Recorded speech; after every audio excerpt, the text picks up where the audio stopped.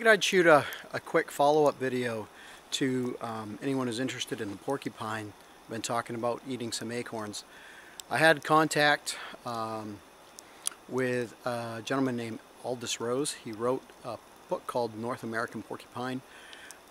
I've sent him some stuff in the past, porcupine videos about scent marking and stuff like that. So I communicated with him and he shared a little bit of information.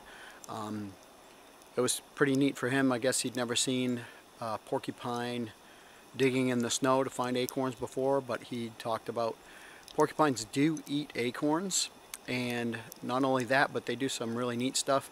They get a head start on all the other animals that eat acorns, like bears and deer and turkey. They do it by getting up in the trees. They'll actually spend as much as a week at a time in a tree once the acorns are ripe, and they'll sit up there and they'll chow down on them to fatten up.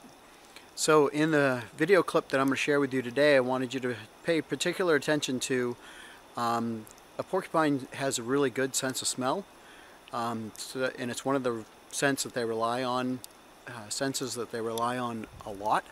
And in this particular video, you get to see a porcupine using his nose a lot to look for acorns under the snow. And it's really kind of neat. If you pay attention, probably midway through it, you'll see there's a really good spot where he's really using his nose and he's moving around trying to zero in on what he's looking for. So yeah, I thought I'd just make this quick video for everybody, and thanks for watching.